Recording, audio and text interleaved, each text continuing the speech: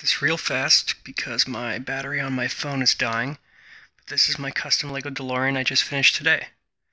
Built completely from scratch, out of spare parts. It took about 15 to 20 hours.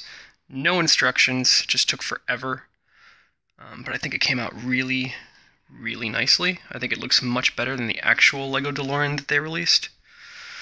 The hardest thing about building this car was actually the tires, because normally on a Lego vehicle the tires are kind of over here sticking on the sides, but I wanted to get the tires under the car, so it was more like a real car. And that actually was the most difficult aspect of building this thing. My kid's asleep in the other room, which is why I'm kind of whispering. But yeah, it came out great. Big fan. The eagle doors came out really nicely. Very difficult to actually build those things. And, decorated the inside of the car with some stickers. You can't really see it, though, because of the glare. I think the only thing that's actually kind of a problem with this car when I built it was I spent hours trying to figure out a way to attach this windshield properly, and I ended up just settling with, gravity. So nothing's actually holding it in place.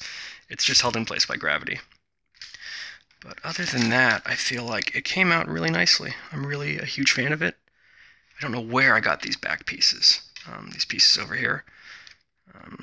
And that's what it looks like from behind. But yeah, I think it came out really well.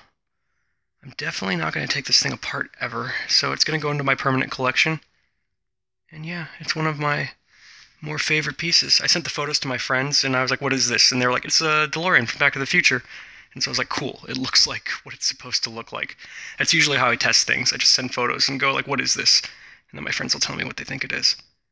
So I'm like, yeah, it came out pretty nice. I'm definitely surprised at how long it took to build, but yeah, I just think it came out fantastic.